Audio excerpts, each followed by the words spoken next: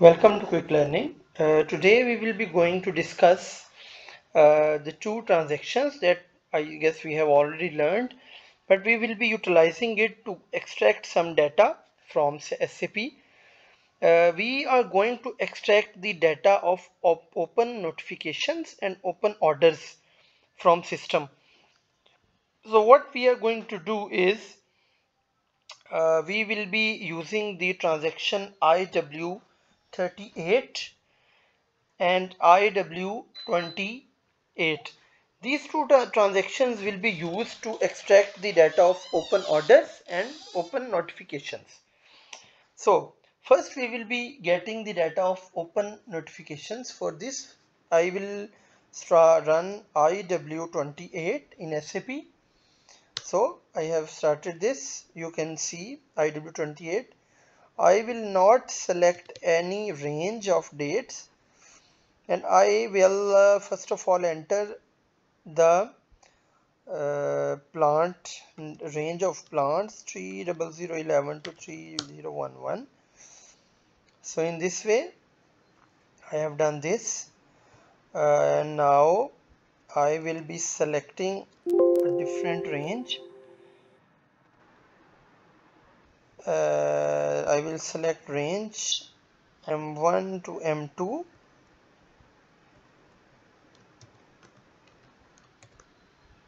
M6 and G1 till G2.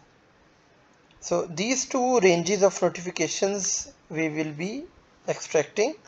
So I have selected this. In process and all other things will remain the same. I will press the execute button.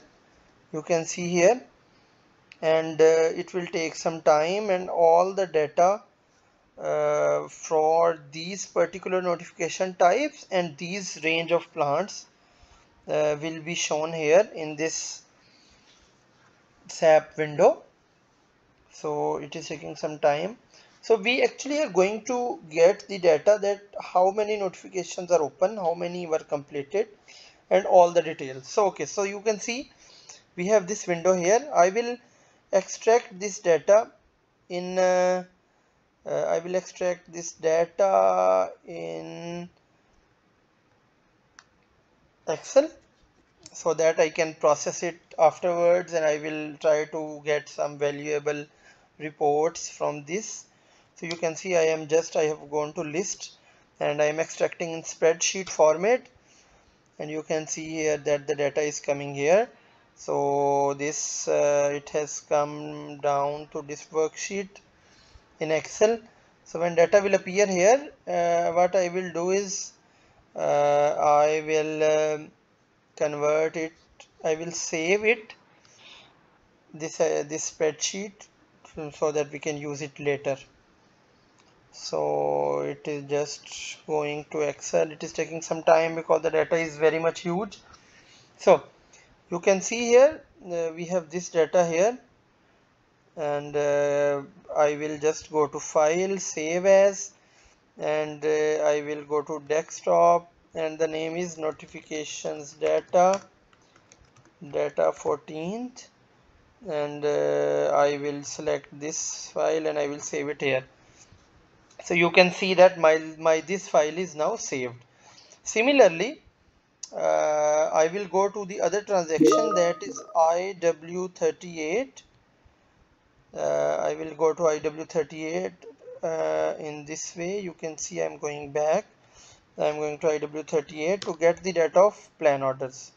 Okay, so I will select PM01 to PM06, and I will exclude PM04 because this has some issue, and we cannot close these type of orders. I have closed it.